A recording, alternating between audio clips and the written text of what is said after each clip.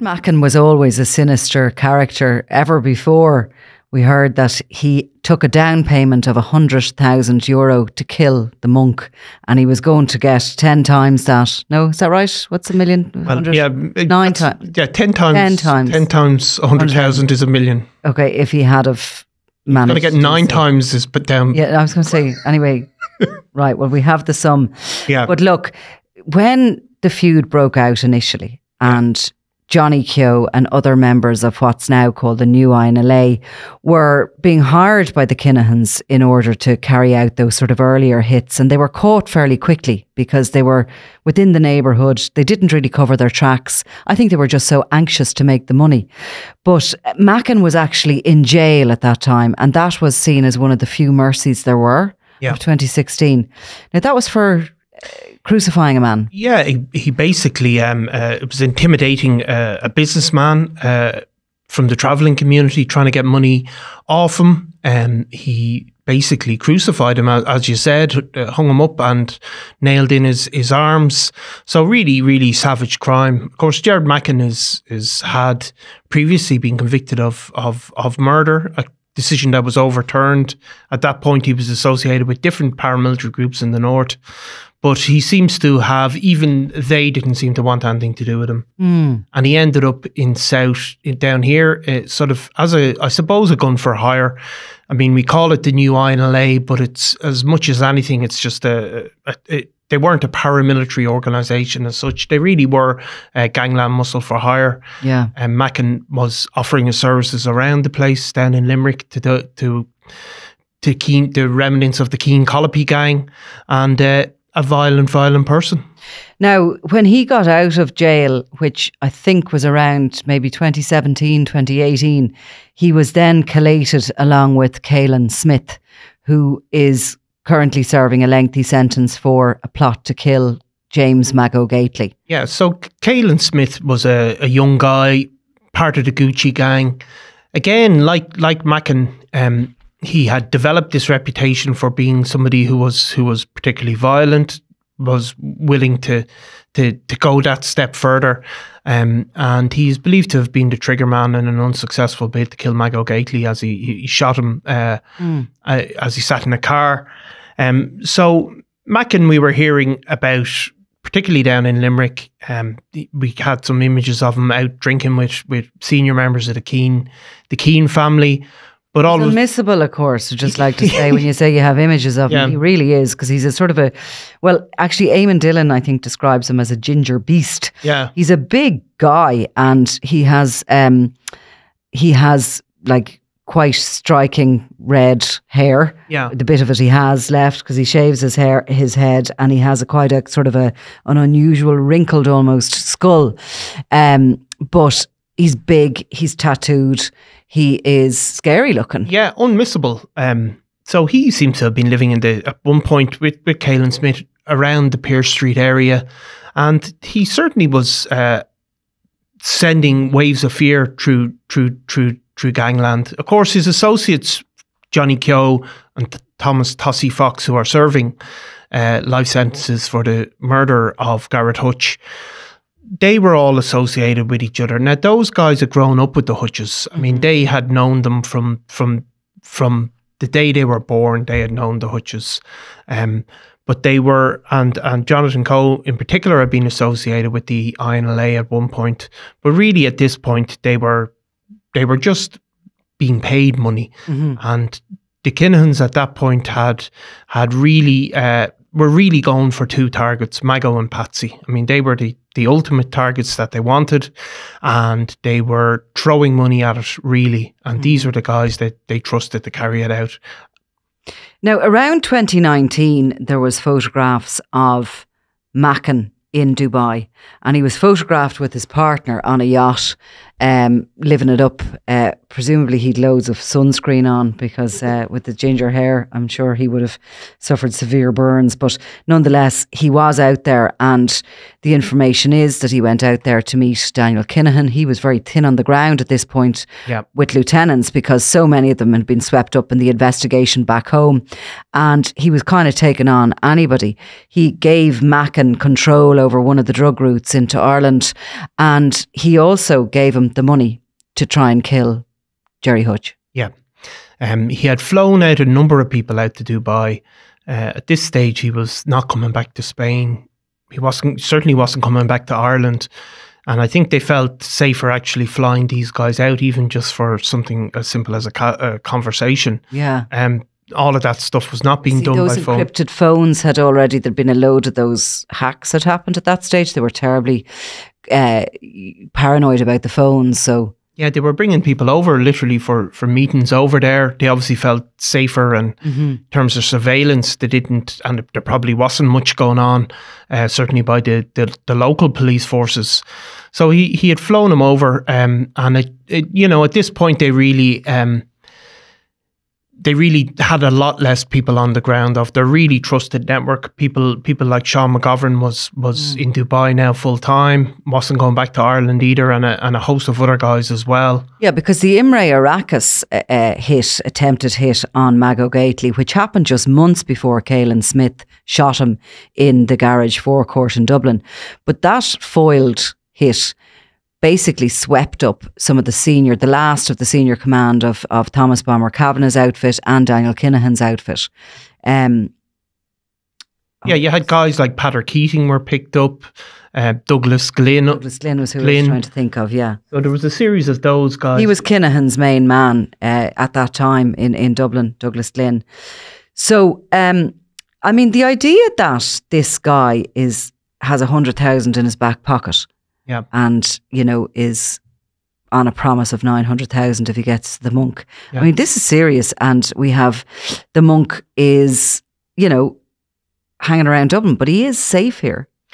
Well, he's probably safe. I think he's safer here than he is anywhere else, because I don't honestly think you'd get the attention to detail in any other country, jurisdiction, in Spain, anywhere else like that, isn't really as engaged with the threat to him, who his enemies are. He's also got his community around him, who will be around him and backing him. And he has, that sort of sense, I think, of community possibly has rebuilt a bit in the North Inner City since a lot of those Kinahan hitmen were rooted out and have been jailed. They've been exposed, those that took the money from the Kinahans.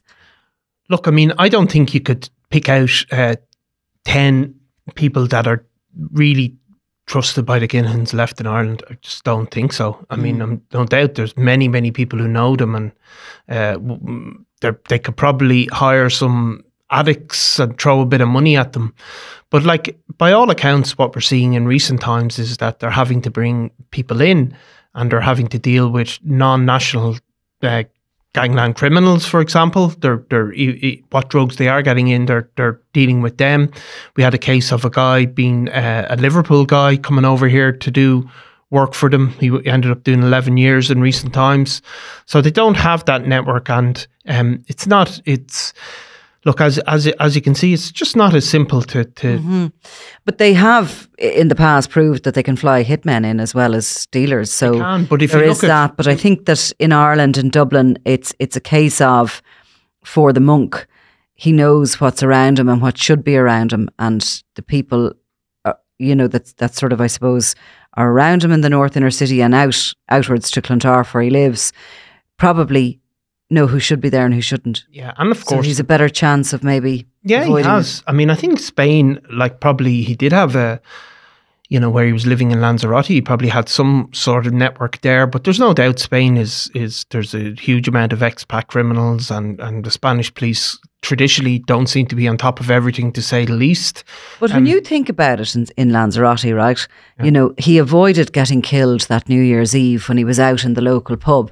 But the reason he got avoided was because he recognised the two guys from Dublin who were in the pub and who it didn't look right. They shouldn't have been there. The way they were behaving was obviously a bit shifty. Yeah. But if somebody had come in from Estonia or from wherever else, he wouldn't have been as astute to that. No. And of course there are these, like we saw, a number of months ago, there was an Irish guy was shot as he was fishing in Spain, and it appears that somebody had paid. There was this gang of 6 hitmen basically from the UK who were contract killers for hire floating around Spain.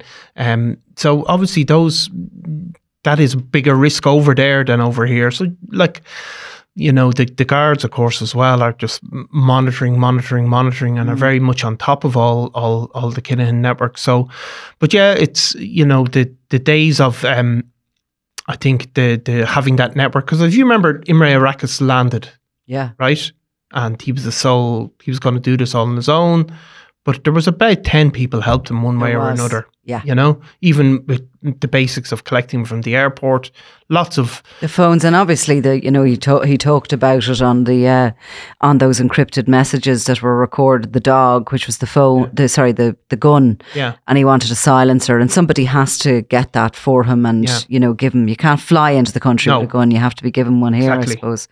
So yeah, no, it's interesting, and then of course you have the situation, the crazy situation that has developed that. The Gardaí, while they're, you know, dismantling the Kinahan organisation, investigating the Hutch organisation, they've wound up, because of where they live, by the nature of where they live, having to almost protect members of the Hutch crew that have stayed in Dublin. It's crazy. But I mean, as somebody pointed out to me with Patsy Hutch, and, you know, there's a car, as we've spoken about, sitting at the end of his road 24/7 since the 5th of February 2016. There's also a school there. Yeah.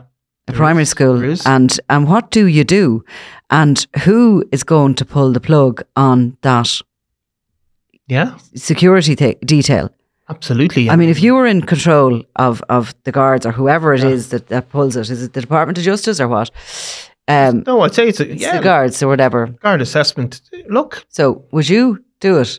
Me? And no, well, I'd probably no, I wouldn't, because, you know, it's particularly where you're kind of goosed, really, weren't you? Because you leave it on, you're criticised, you take it off. Yeah, unless he is willing to leave there, and I mean that's one of the big main thoroughfares of Dublin. There's a huge amount of people in and out of that area normally, anyway. Like, it's not like it's a cul-de-sac in the middle of nowhere. No, I'd keep it on. I mean, the state has a duty to protect the lives of people. But it's just, the more the situation goes on, there's just more sort of bizarre aspects to the whole thing, isn't there? I mean, even the GSOC thing, not to get into that now because we're doing something else, but every single thing. It's strange. And it's just strange. I mean, we used to have... Or is it just the nature of how small our country is? And I don't know. You know, maybe it's just the level of attention that is paid to this case, and these just sort of bizarre incidents keep popping up. There was always, I mean, you remember it, Nicola, not giving away our ages, but the gross, unprecedented, what was it, Goo-Boo? Yeah. You know, it was description of when Malcolm McCarthy was found in the Attorney General's house. Malcolm McCarthy was a serial killer, and he'd been gone on the run, and he was found living in the most senior legal person in the States home. But there's an aspect of that now. There's some of that where things are just kind of just a bizarre. But I suppose in a way as well, the longer, I mean, we always talk about the kind of converging of the legitimate world and the criminal world, and the longer you are involved in organised crime or not, as the case may be with Gerry Hutch, as he says. But I mean, he is still in the Hutch organisation, have been recognised as an organised crime group by the Special Criminal Court in its judgment. The longer they are in existence, the more likely it is for everything to merge. I mean, we have a situation that there's a retired senior officer being investigated for giving information to them. Is that surprising? It's not really when you think about it. They're around that long. They are, and not to jump on the, you know, the IRA thing and all, but I mean, presumably Gerry has been dealing with the IRA since the 70s, the 80s. Yeah. And presumably he dealt with some people who went on to become respectable politicians in Sinn Féin, who may be the next government. That's not to get into the whole thing that they're, you know, Jonathan Dowdall was just mouthing off and there's no connection with the Provos, I would imagine, of any meaningful sense. But it's just, that's the way it goes. I mean, it is a small country. And the ties, though, I think it's the level of attention, of detail to the thing, and it starts bringing all these things to light. And also maybe, I suppose, the more we're in tune with it and who everybody is, then we're able to kind of piece together the pieces of the jigsaw, which is exactly what we were able to do eventually, after listening to the meetings that went on in the North, we only were privy to them during the trial, that Gerry the Monk Hutch obviously was driven north by Jonathan Dowdall on a number of occasions to meet these dissidents, the point being that he was going to try and broker a peace deal with Daniel Kinahan, and the dissidents were going to basically bring Kinahan to heel, I think is what we can say. And as a result, they were going to get a present of the 3 yokes, which the Special Criminal Court conceded were the AK-47s used in the Regency. So these people who were described throughout the trial as Wee and Fish, and there was another few nicknames. There was a Fluff, and there was this, that and the other. And not being as au fait with our northern brethren within the criminal underworld, it did take us a while to work out who was who. Well, we finally did. So one of the 3 men named as Kevin Tyrone O'Neill, we're able to say, is a dissident by the name of Kevin Murphy. Now, he was the guy that the Hutch and Dowdall were meeting. He was sort of promising them further up the chain, and there was a couple of, certainly with Dowdall, there was a couple of times further up the chain didn't show up. But nonetheless, when we have his identity, Kevin Murphy, we realise, or we're able to realise, that he is the member of the new IRA. Allegedly. Who was allegedly most compromised by, and this throws another aspect into it, a double agent by the name of Dennis McFadden, who was working for MI5 and who was embedded at that time in 2016 in the new IRA. So I think, again, it is a bit of a bizarre twist, is it not? Right. So, to describe Dennis McFadden, so obviously people maybe down here wouldn't be as up to date in it as our listeners in the North, but Dennis McFadden was an implanted double agent. He seems to have been working for MI5 for a long, long time. He was originally from Scotland. He came over here. He got involved in maybe legitimate organisations looking after Republican prisoners. He seems then to have gotten in with the new IRA. He had plenty of money. He brought them on holidays, brought them over to Celtic trips, got more and more in with them, and eventually was being hosting some of their meetings, and every single thing he seems to have recorded for a long period of time. So he was probably the most high-end spy of recent decades. Since maybe the Omagh bombing. Exactly, since the Omagh bombing. He also settled down, lived in a normal house, and was married or had a partner and a child. And so he was living, what a weird job. Yeah. What a weird way to live. What sort of an individual is able to do that? Is able to literally go with a kind of a strange backstory. He was a Scot. Yeah. Given a backstory, given a new identity, and implanted into this organisation, and to be constantly secretly meeting. And you're in danger every day of your life. You're in danger every day. It's kind of it's the thing of movies, really, isn't it? Yeah, it is. And also, sorry, just I know from our colleague Alison Morris in the North that this guy McFadden was there for years with the new IRA and was feeding information into the intelligence services about who they were, what they were planning on doing, etc., who they were in with, who they were out with. He also, when lockdown came, because a lot of their meetings used to be held in pubs, he seems to have either built a pub in his garden for them and invited them over, and they all came into this sort of outdoor shebeen thing. They, you know what I mean? If they can't come to the bars, you come to us, we'll make you a bar. Murphy, this guy we're talking about, Kevin Tyrone O'Neill, who was referred to time and again over the course of the Regency trial, he was most friendly with McFadden. Now, while we don't know exactly how close they were back in 2016, we know in years after that, they holidayed 3 times together with their wives, all expenses paid, and actually the alleged new IRA leader, Thomas Ashe Mellon, who didn't like McFadden at all has fallen out completely with Murphy because he never really kind of engaged with him, and he believes that I think Murphy was thick or whatever, that he fell for it. And they weren't too smart. No, I mean, I think the Thomas Ashmelin is based in Derry. They've kind of always been a slightly more autonomous organisation to a degree. But again, so this guy, we know that he's worked for MI5 for a long, long time.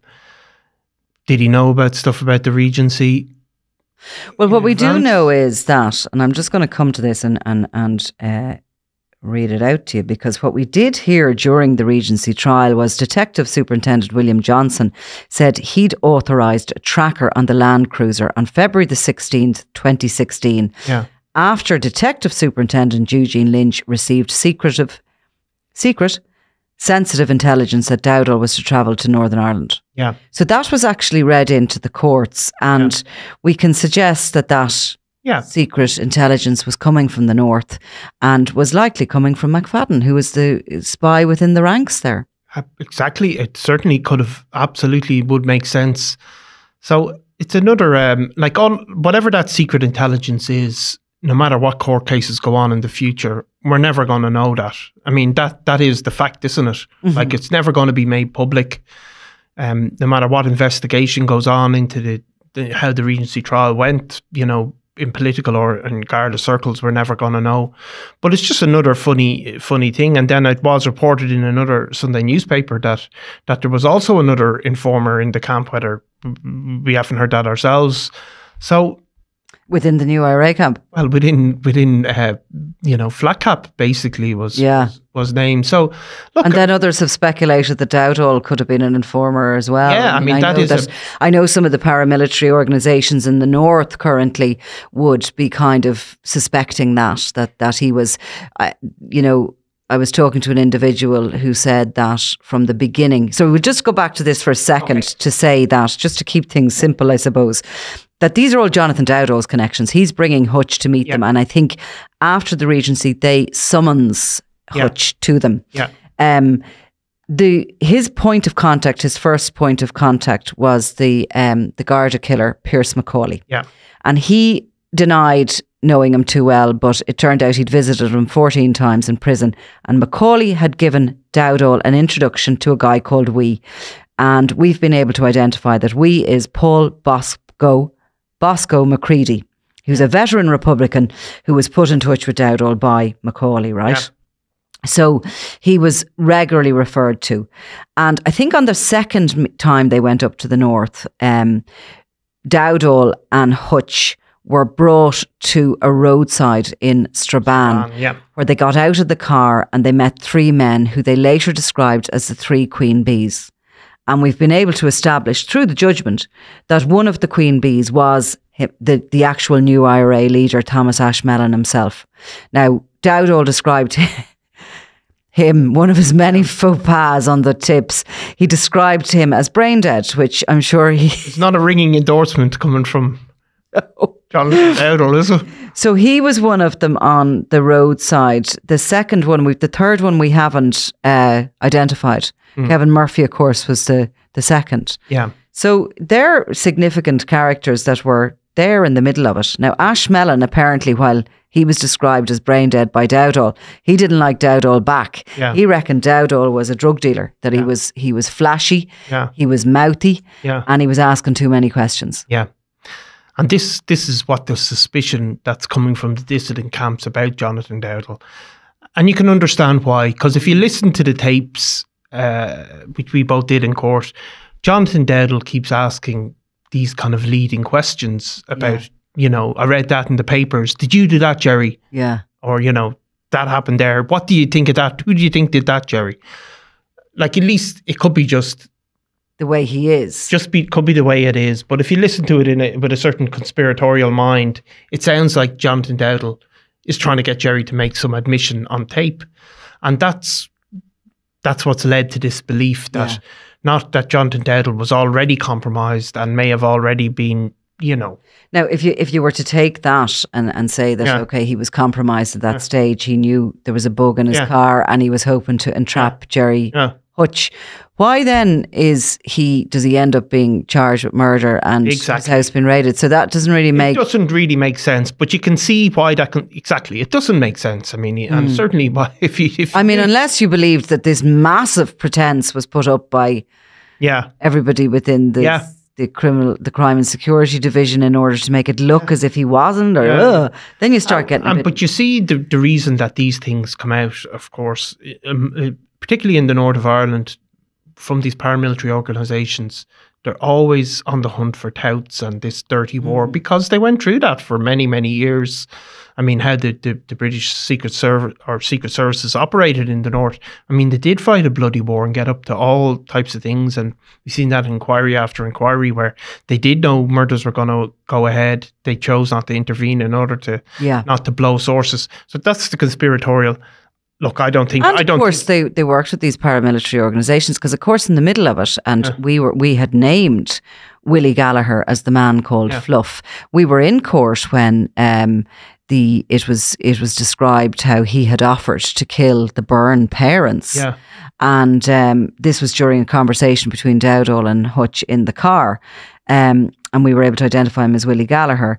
Willie Gallagher has given us a statement saying he absolutely has never met either of them and he never offered to kill the Byrne parents, which actually makes more sense than the fact that he did, if you know what I mean. Yeah, and I think... Why would he offer to kill those? I don't know, and I think there is reason to believe what he's saying is true, but of course... in this case there certainly is. And I have to say, I do know that there is this sort of investigation going on within the paramilitaries up there as to was Gallagher named in order to have him killed. Yeah. So in our world down here, we would think that's crazy. Yeah. But again, as I say, if you're living in the north and you've had the police colluding with terrorist gangs and to have people killed. They had all sorts of stuff going on. I mean, there's absolutely no doubt it. And you can see that with the death of Freddie Scappaticci, not to go into that, but an IRA guy who was in charge of internal discipline, and it was riddled with informers and incredibly bad practice. And these things did go on.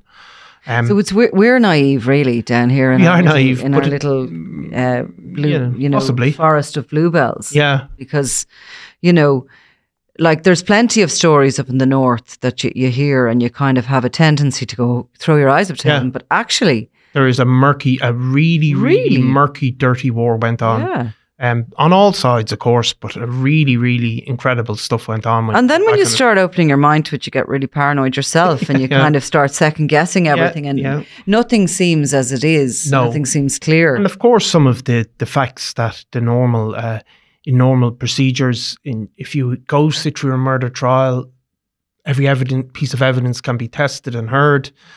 But when there's the operation of aspects of the guard, there'll never be they can always just claim privilege, say that would reveal sources, and we don't hear what goes on in the background. No. Did you notice that during the trial Dowdall refused to name Thomas Ashmellan? Yeah, he did. Repeatedly refused. And he made a point of exonerating Sinn Féin as well, which I think was probably... So was it just damage limitation on his behalf? Because really when he also bizarrely tried to sort of suck up to the Kinahans as well and sort of say they were the victims. As in that the Hutches had started it. But he didn't suck up to Daniel Kinahan because he told us that Daniel Kinahan had reneged on his word and shot Patrick Hutch through the bone as opposed to the flesh wound he was due to give him. But he did sort of make a point that it was all started by Patsy's sons as well. Yeah, he did, I suppose. And he did also make a point of apologising for some of the stuff to the Byrne family, But so what do you think? He was just trying to, I think he's trying to be a good guy. Good guy for as many as people as possible. Yeah. He was trying to limit his enemies. A PR campaign. Yeah, we shouldn't really be laughing at it, but he is possibly due out quicker than expected. I mean, listen, I know we have a story and we will be following up on Dowdall's release, particularly his father, Patrick Dowdall. But I can tell you we're not going to get information on that because they're witness protection now. Yeah. And it would actually it would also be illegal for us, by the way, to try and find out where they were or anything like that, which is understandable. But they, I imagine, are going to be released from the prison secretly. There's going to be no proper official dates given. No, I don't.